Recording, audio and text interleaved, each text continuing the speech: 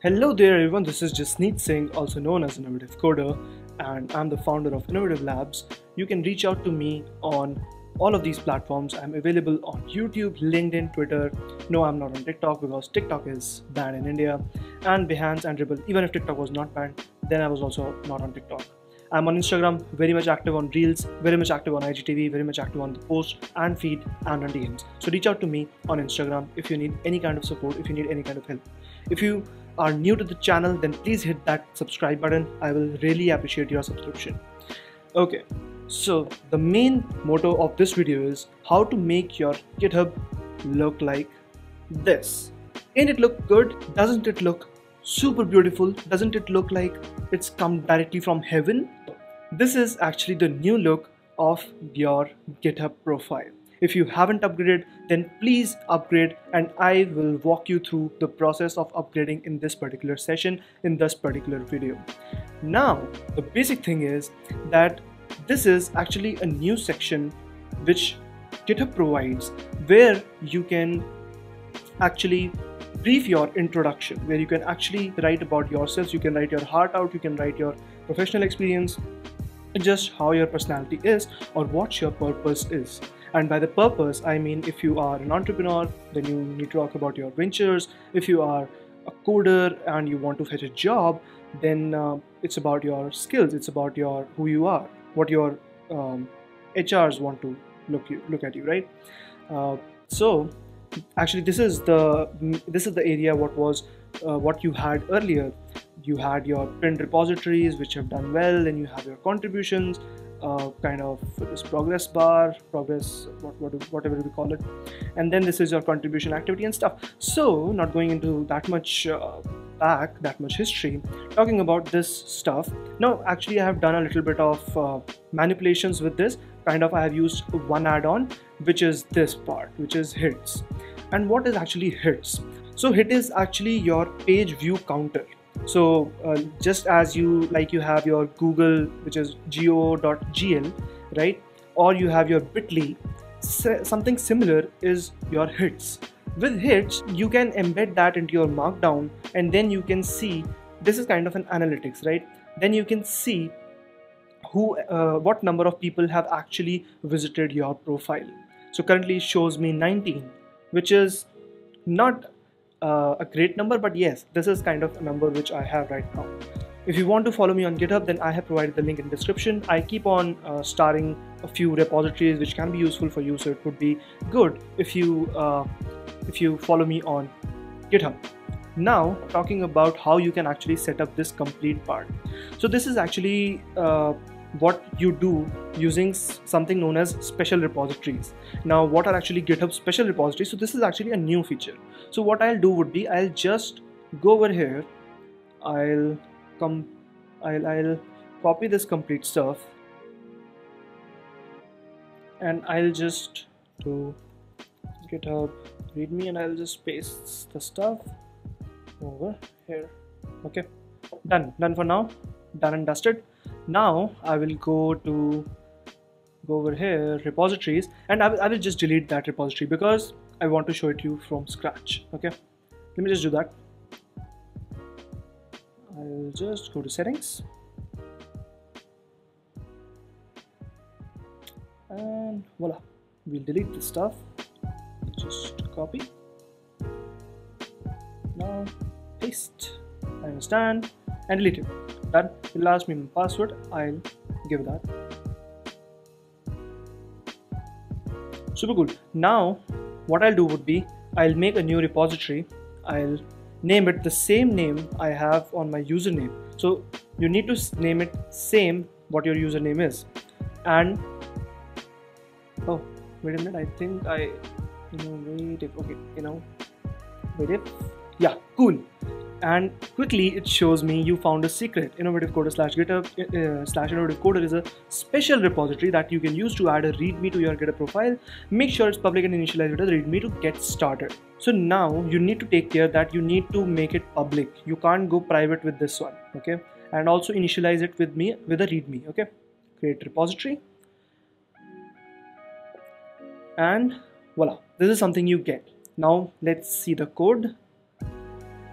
and this is by default kind of a boilerplate you get. So what you can do is you can just remove this stuff and space it over here and preview changes. So this is kind of something your markdown will actually look like. So this is something which will be displayed on your profile. Right now you need to decide what you need to put in, how you need to change it. I will just copy and paste my earlier stuff. So I'll just do Command V. Yeah, looks cool. Yeah, okay. No, this coffee sign should be, oh shit, coffee. And okay, looks decent. I think in markdown it will look good. Okay, so there's no high there, which should not be the case. It should have been a high there. We'll give it an H1. Okay, we'll give it an H1.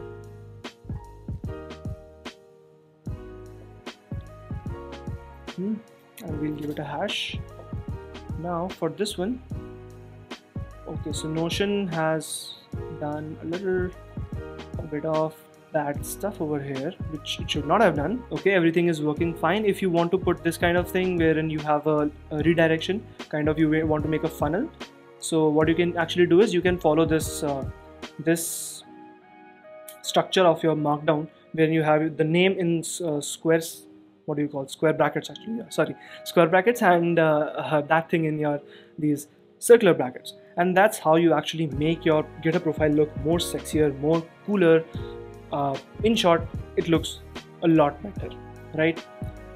Now what you do is you just do an update readme, commit changes. If I do a commit change, then what happens? If I go on my main profile section and I see this thing updated, right? Looks super awesome, looks super cool. Now what I need to do is so earlier you guys remember I had this hits thing. I talked about that, how you can actually add hits in your repository. So I want to add hits somewhere over here. So firstly I'll make the space for it, right? And now I need to go on this link. So I'll give this link in the description. So I'll give this link in the description. You can check that out from there. What you need to do is you need to just go over here and type your username. Innovative Coder. Okay. And then you also need to type repository name. Innovative Coder, which should be the same. And you need to copy this badge. So this is Hits. Hits is actually powered by DWYL. So DWYL is an organization which actually produces a lot of badges. So you must have seen these badges on a lot of profiles. So build, processing, coverage, and all of these things, right? Contributions and stuff. So now what you can do is you can actually use Hits as well, which is powered by DWYL. It's an open source organization. All of the content is free. All of their code is free. You can go on to their GitHub and just start the repo and read about the documentation here and there. And if you also want to solve the bugs, then solve the issues, then you can also do that. Because there is one main issue I'm going to talk about in this video as well, which is actually quite troublesome, right?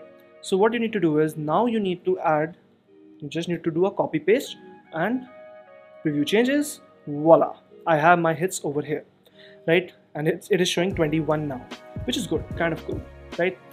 Now let me just do changes. Profile hits added. Okay, I can also add Gitmoji, but no issues, I won't add it over here. Commit changes, and cool. Now I go over here and I can see hits 23. You just remember, currently we saw 21 and now we are seeing 23. Now the problem over here is, you can use it for your analytics and stuff. Yeah, right. You can do a lot of stuff. You can make a complete funnel out of it, and you can do a lot of things. I can currently think a ton of things. That's why my voice is also shaking right now, because I can, there are no foundations of what I can do with this stuff. But there is a huge problem in that thing. The problem is, if I refresh, so I have just pressed Command R. If I refresh, it is 24. If I again refresh, it is 25. You see, right? So it's actually counting my refreshes also and my views also, which is a huge bug in this one.